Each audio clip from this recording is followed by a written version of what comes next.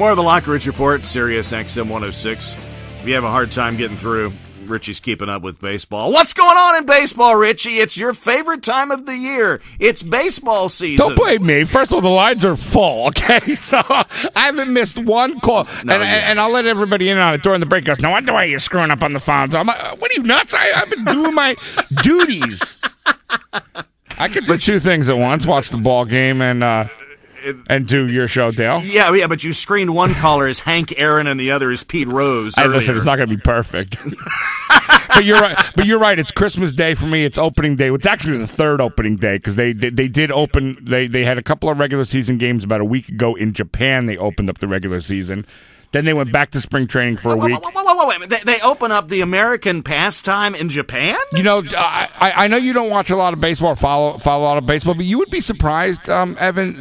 Japan has a long tradition of American-style baseball. It goes back to back to about World War II or there, just a little bit after that.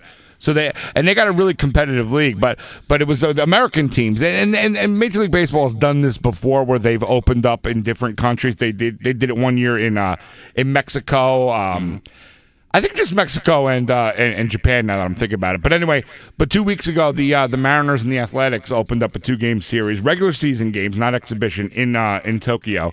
And yesterday there was one game only scheduled, so they were kind of calling that opening day. And today's a full day of baseball today for the third opening day. Well, now, I had heard one of the reasons that baseball became so big in Japan after World War II was because it was one way the Japanese could still hurl a club at Americans and not get in trouble at it. Really? So you've been reading Wikipedia, haven't you?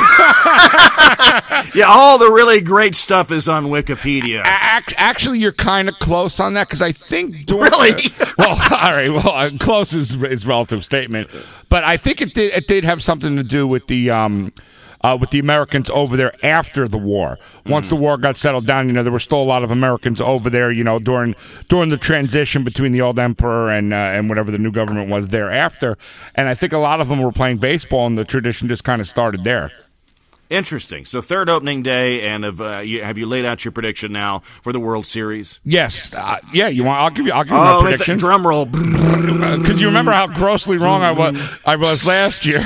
Yes. Who is it going to be? It's going to be the Detroit Tigers. They're going to be the 2012 World Series champions. They'll beat the Philadelphia Phillies. Those are going to be your two pennant winners this year. But now you told me an interesting bit of trivia that has nothing about baseball, but had to do with basketball. Yeah, and if you're a New York Yankees fan, like I am, I'm a huge Yankee fan. It's my whole life. I blood, sweat, and tears with the New York Yankees. But if you're a Yankees fan and you're a college basketball fan, here's what you want to pay attention to. On Monday, Kentucky, the University of Kentucky, won the national championship. Right. All right, how's that relate to the Yankees? I will tell you, Evan Lockridge, how that relates to the Yankees. Tell me, Richie-o. Every time Kentucky, the University of Kentucky, has won the national championship since 1949, Evan, the Yankees have gone on later that year to win a world championship as well. Every year since the late 40s. Every year since 1949. The last time Kentucky won the national championship was 1998. And guess who won the World Series in 1998, Evan? The Yankees. The New York Yankees. That's right. They beat the Padres in 98. That is one of the more strange bits of sports trivia I think I will probably ever hear. It's bizarre because that's a nice sample. I mean, it's not like, hey, over the past couple of years this has happened. Since 1949, Evan, every time Kentucky has won, so has the Yankees. Well, now I'm really going to be keeping an eye on the Yankees to see how they do this year. This is one prediction. I hope I'm wrong because I'm really, I'm not rooting against the Yankees, obviously, but I'm not picking the Yankees to win a World Series. But I hope I'm wrong.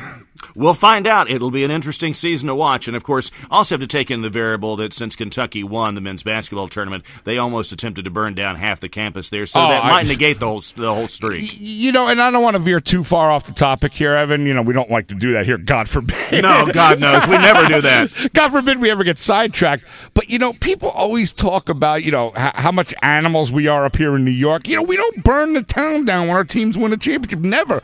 I can't think of one instance where there's ever been acts of violence over a team winning a championship in the New York area. No, I can't either, but I could probably justify one against Justin Bieber. Well, yeah, I'd be all for burning Madison Square Garden down for that one. Well, we will watch the baseball season. Of course, Richie will keep you updated through the season right here with the Lockridge Report. Absolutely. And real quick, one more thing, just to let you know that I am really doing my job back here, and I do have the game on, but I am paying attention to the show. Just I have one quick question. Sure. What was the topic again today? Something about trucking. I don't know. That's what I thought. I don't know. It's never stopped us before. Thank you very much, Richie. Bicycle. Talk to you a little more, and let's get back to more of your calls.